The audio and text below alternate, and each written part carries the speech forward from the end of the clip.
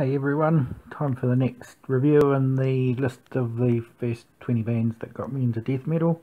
This is number 10 on the list. Now you might be wondering where numbers 6, 7, 8 and 9 got to. Well, number 7, Old as a Madness, I've already done the review of that and put it on YouTube there, but I used a speech simulator instead of doing it myself, because I didn't have the means to do it myself then. It sounds a bit shit, but you can still check it out there if you really want to. As for number 6, 8 and 9, well, number 6 was the excellent Air 8 compilation Grind Crusher. I started writing a review of that and I just haven't finished it, but I thought, fuck it, this is taking longer than I thought, so I might just go through and do the ones I've already written and get back to those other ones later. As for 8 and 9, they were the first two Obituary albums respectively, Slowly We Rot and Cause of Death.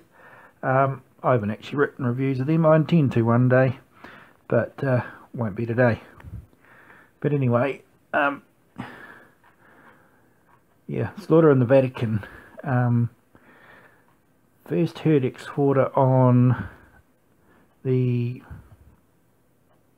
At Death's Door compilation, which I fucked up somewhere. That should be in the list. Where did I put that? Yeah, I've put it after Exhorder for some reason. Oh well, should be the other way around. And the Exhorder track, Desecrator. Well, not a genuine death metal track. I mean, even the liner notes of At Death's Door said, hey, some of these bands should be included and some shouldn't. But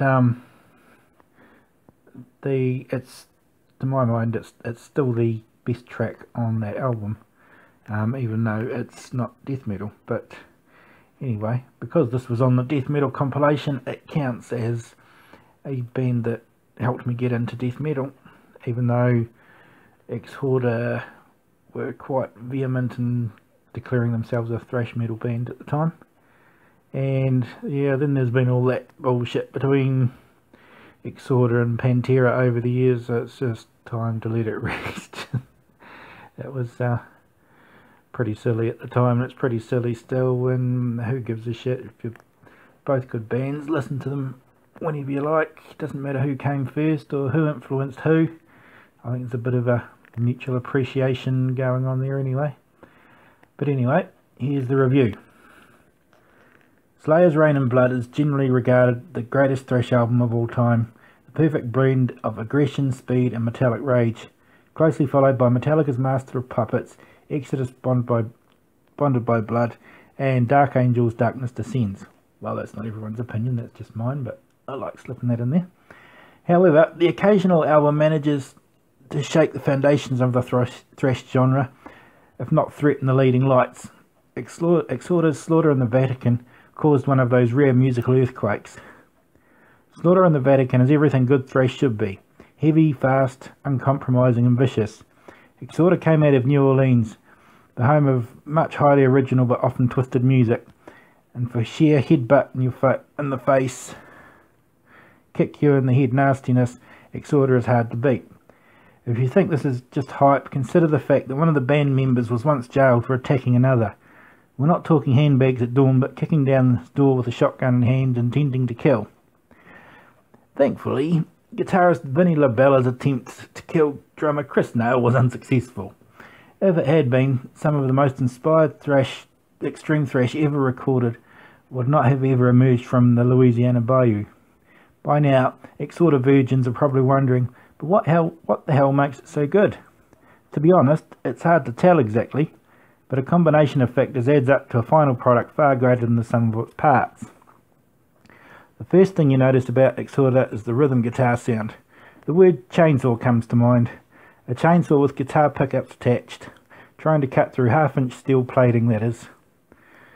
Next to the drums, as hard-hitting as anything Dave Lombardo or Gene Hoglan ever produced, Chris Nail's performance stomp all over both of them.